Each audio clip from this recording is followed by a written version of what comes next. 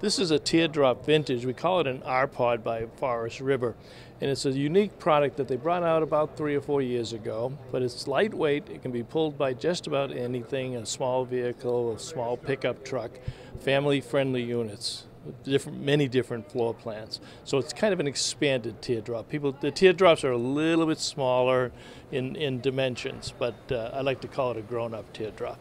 This is a great unit for entry-level campers, so young families that are just getting into the lifestyle, or perhaps a young couple that's married. They still want to go out and travel and see the country, but they don't want a big $100,000 bill or a $50,000 bill, so they're very affordable and they have tremendous finance programs available for them. All right, now we're inside the R-Pod, which again is kind of an expanded teardrop. It's much higher, and you can see I'm just about 5'11", so there's plenty of room over my head.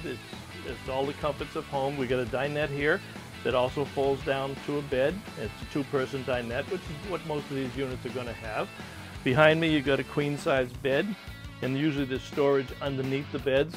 A lot of cabinetry, full stereo system with DVD, full refrigerator, convection microwave oven. So this one you would not have a stove, but you would have a propane gas cooktop, so you get the benefit of the gas range on the cooktop.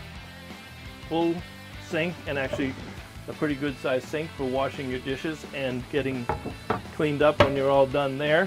Full heat control, air conditioning control, and they actually have a full bathroom, and it's a good sized bathroom. The RV industry was just off the charts last year. We sold more RVs last year than we have in the last 39 years. And it's products like this that bring it into the young couple or the young family that are coming into the lifestyle.